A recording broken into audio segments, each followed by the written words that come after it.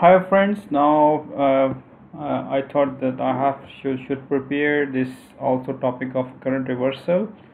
What is the phenomenon of current reversal and how and what is the current reversal guard logic and how this phenomena if the guard logic is not available will trip the line unnecessarily.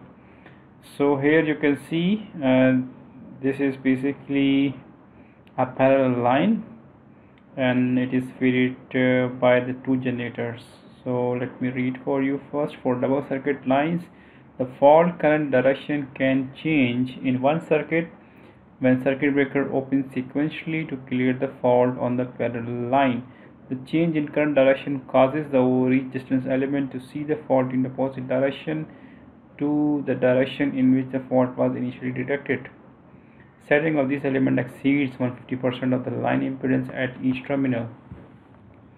The race between operation and resetting of the overreaching distance element at each line can cause permissive overreach and blocking schemes to trip healthy line.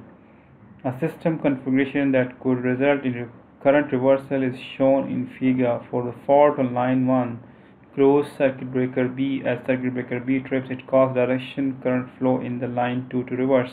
The current reversal logic is incorporated in product to prevent POR blocking schemes from tripping incorrectly during current reversal condition. So I will give you an example. For example, you have two lines which are parallel lines, and you find that if there is a fault on one line, this is the line between A and B where there is a real fault, and with line with the fault line, if the healthy lines also trip, if you find such condition, this could be because of current reversal which is taking place in the healthy line C and D. And if the current reversal logic is not enabled and properly setting is provided, in that case this is the possibility that with the faulty line, the healthy line also trips. So first of all, we will see how the current reversal is taking place. For example, there is a fault between A and B, and in this case you will see the direction of fault current will be in the faulty line will be between from A to the fault, from B to the fault. This is the direction of current in the faulted line, whereas the direction of current in the healthy line will be, this generator will be also feeding the current from through C to D, and this generator is also feeding the current to the fault. So this is the fault direction. So as soon as, for example, the breaker is open, the breaker B is open now, here you can see if the breaker B is open, the direction of fault will be from this generator, it is feeding from D to C to A. So here you can see when as soon as the breaker B is open, the direction of fault current is now reversed, because this path is open.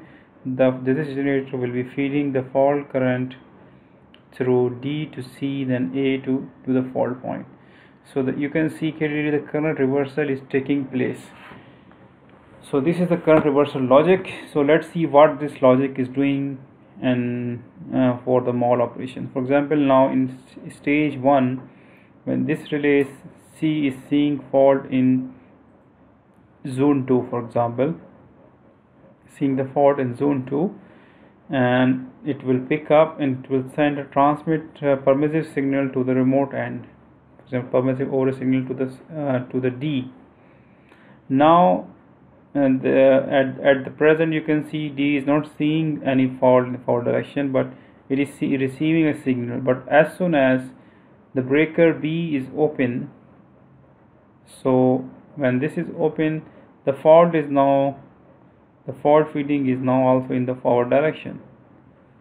So if the fault feeding is in the forward direction, this relay at the D is now picked up, and already it has a permissive signal from station C. So it can easily, in that case, do the mall tripping at local end, and also it will send permissive signal at the remote end.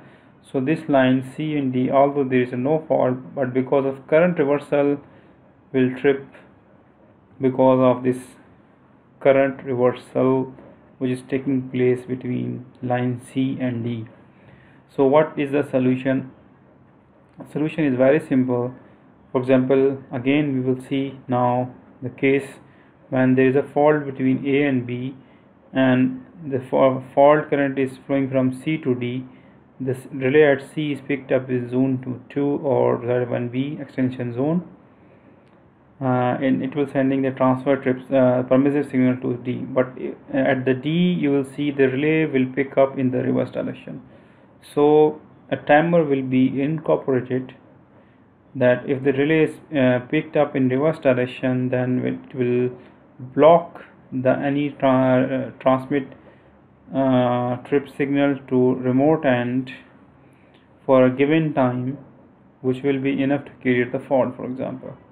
So it will block the signal, transmit sense, and it will, and when this breaker is open, and this will keep blocking until the breaker at A is also open. So the fault is clear and there will be no tripping at this section C and D. So let's go through the definition. The current reversal guard incorporated in permissive overreach scheme logic is initiated when reverse looking zone 4 element or any zone element operates on healthy line. So if the relay at D see the fault in reverse direction, it will block the permissive send signal. Once the reverse the zone 4 element have operated, the permissive trip logic and signal send logic are inhibited at station D, that we have discussed this now. The D will not send any signal, and it will also not trip if permissive signal is received. The reset of current reversal guard timer is initiated when the reverse looking zone 4 reset. A time delay T reversal guard is required in case overreaching trip element at D operates before the signal sent from protection C has reset. So for example, if there is a time delay here that at C the signal will be persisted for given time, for example there is a pulse of 100 milliseconds, so the D should be at least blocking more than this time. So the timer is set to be safe. A time delay T reversal guard is required in case overreaching trip element at AND D operates before the signal sent from protection at AND C has reset. Otherwise, it would cause the product at D to overreach. Permissive tripping for the product D and C substation is enabled again once the fault line is isolated and the current reversal guard timer has expired.